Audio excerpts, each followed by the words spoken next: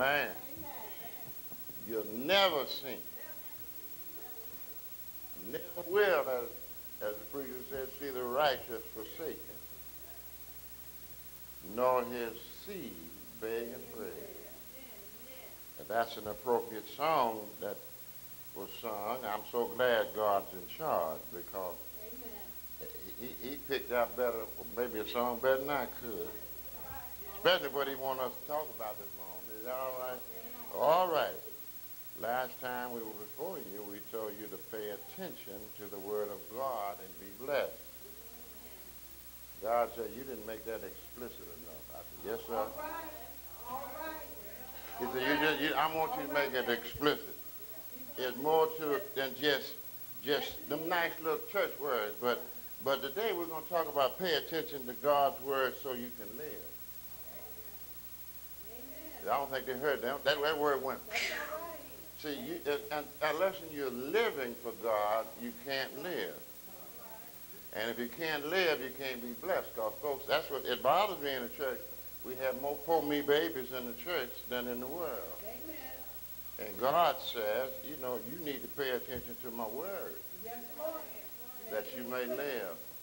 Because I came that you might have life. How do you say? More abundantly. The thief cometh but to kill, steal, and destroy. And for some reason, we believe his report more than we do God's. Well, you said you need book on it. Let's get some book on it then. Our Old Testament scriptures will come from Psalm 33. And we're going to start at verse 16.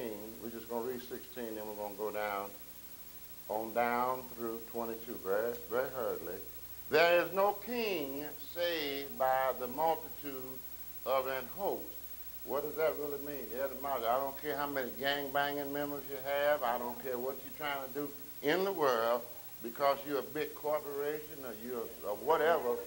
You might have the biggest job on earth, but the president can't save us. Saved by the multitude of the host. A mighty man is not delivered by much strength. In other words, you can pump a hand till your veins pop out your neck, but you can't be saved. And some of us love our cars and things so much. And a horse is vain. Is a vain thing for safety. In other words, we think in the morning, your burglar alarm don't keep you safe. They're not hearing God this morning. Neither shall he deliver any by his great strength. You don't have it. We're dependent, and we have to understand that without God, we can do nothing. This is how we ought to live and understand. Listen to his word now. Pay attention. Behold, the eyes of the Lord is upon them that fear him, or them that reverence him. In other words, that take his word and what he said to heart. Upon them that what? Hope in his mercy. I don't care. You're not going to get no mercy in the world. No, to deliver their soul from what? What did he say? Want to deliver your soul from? Death. Come on. Don't let that word scare you. I'm not afraid of death. So death has no more dominion over me. And to keep them what? Alive in famine. Now, we don't have to worry about no famine, but in Amos 8 and 11, it's a famine for the word. People don't want to hear that. They rather hear some nonsense that they think that's going to get them over. Now, our soul waiteth for the Lord. He is our help and our shield. Anybody believe that? Yes, sir. Why? For our hearts,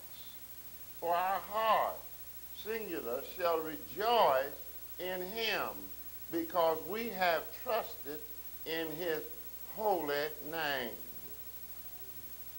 See, we get all kind of names out there in the world, and we think that gives us street creds. You don't want them kind of credits. Let thy mercy, O Father, be upon us. Now listen very closely. This is why I said you got to pay attention in the Word so you can live. Now how does mercy rest upon it? Even though he says it's renewed daily, but he says, let thy mercy, O Lord, be upon us. Why? As a condition. According as we hope in thee. Do you hope in him? Or do you think you can do it? You think your husband can do it? You think your wife? No, no, no. It has to be him. We have no strength in and of ourselves, so we have to. Romans 6, very familiar chapter. We're going to commence at 16 again. Then that's kind of how God, he just does things so in order. I didn't even recognize that today. Know ye not. Romans 6 and 6. Know ye not. Now pay very close attention. Know ye not that whom you yield yourself servant to obey, his servant ye are to whom you obey. Now if you obey the devil, who you serving? Whether of sin unto death or of obedience unto righteousness. See, you got to pay attention to his word so you can live. A lot of us think we just flip this thing off on Sunday morning. Your ears are, your members, everything you got, your ears, your mind, your eyes, all of that should be focusing on what God is saying so you can live. Lord, but God, listen now, but God be thanked that you were the servants of sin. But you have, not might, you have obeyed from the heart, meaning you're not playing. From right here.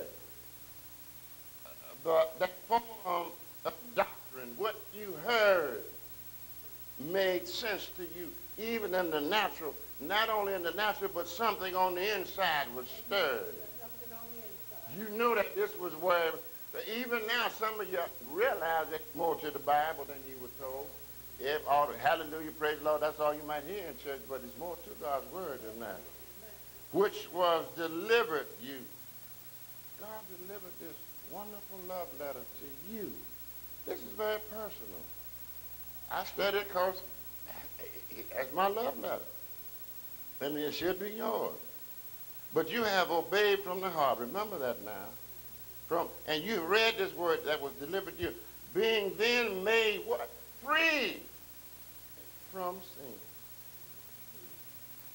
Lord have mercy. You became what? The servants of what? Righteousness. You're not playing anymore.